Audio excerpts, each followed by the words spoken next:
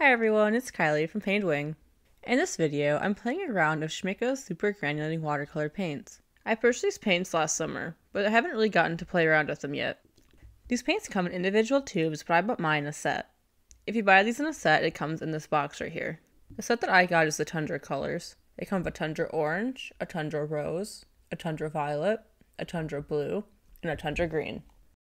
I'm going to first start off by swatching these colors, and then I'll show you how I utilize these in a series of paintings I just created.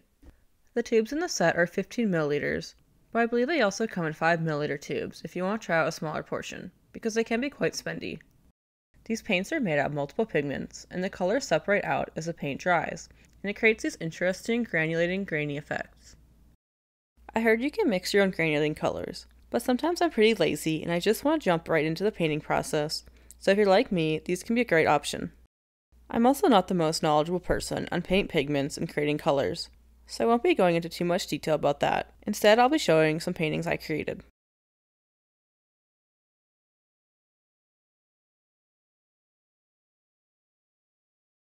So I created some swatches with the single colors, and I'm going to create some swatches where two different colors mix a little.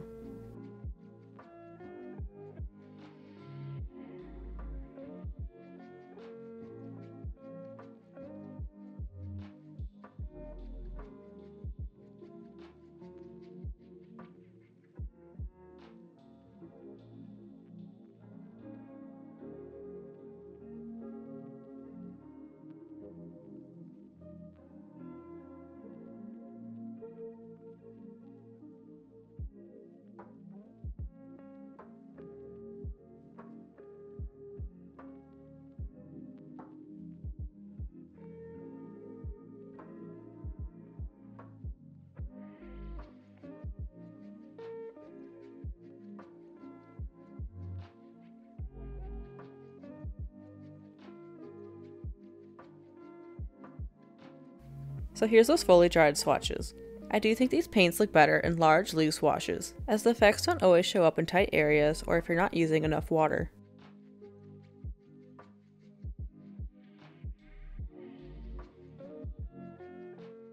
And then here's the washes of mixing the colors.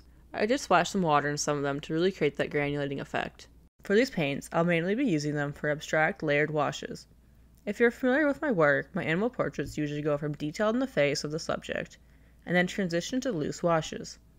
I already use a lot of earth tones in my paintings, such as oranges and browns, but I enjoyed the addition of using the purple color in the set, to contrast against the warm yellow ochre I usually use. I use these paint colors as an inspiration for an African wildlife series. I didn't use these paints for the entire painting. I mainly used them just at the bottom of the painting and for the abstract washes. I will first be showing a zebra portrait I painted, and then I'll be showing an ostrich. The reason I didn't use them for the entire portrait is because sometimes I think the granulating effect can be too much, so instead I'm sort of using them as an accent to my painting.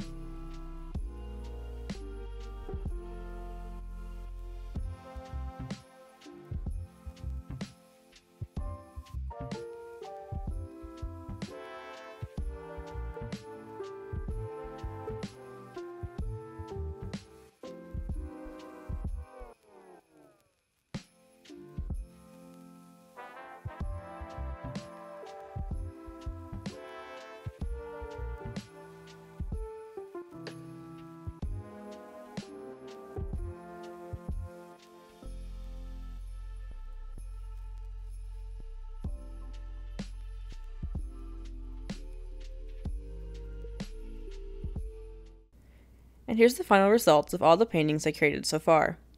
So I have my ostrich with these pretty big abstract little blobs here. And then I also created an African wild dog. I only used a little bit of these paints. I used some of the purple and orange over here. And then I also added a little blob over here. You can see there's kind of a teal color poking through. I also added a little salt to the wash as well.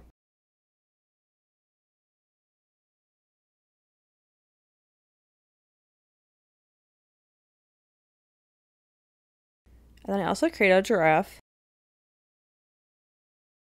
I added these paints to the lower portion of its neck, and also to the wash in between its eyes. And then here's a cheetah. For the cheetah, I mainly created into the lower right hand corner. And I also layered some spots on top of it.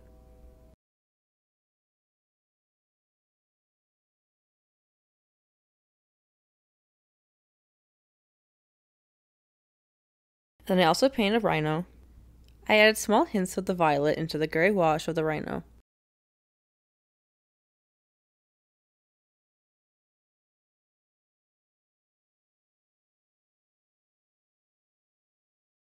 And then here's the final results of the zebra.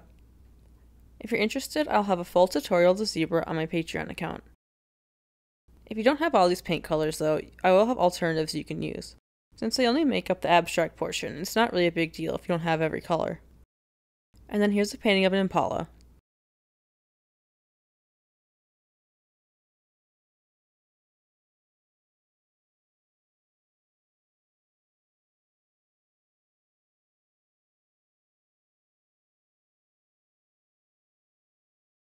Again, I used the granulating paints for the abstract splattery parts of the painting. I wanted the normal color of the impala to kind of blend into these granulating colors. So here's an example of the Tundra orange paired with the violet. And then lastly, I painted a meerkat.